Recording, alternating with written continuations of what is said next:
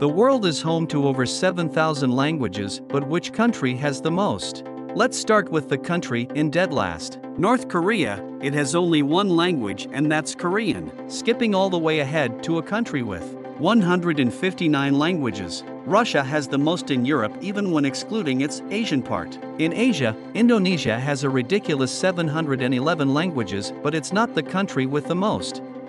Let's move over to India, which has 456 languages.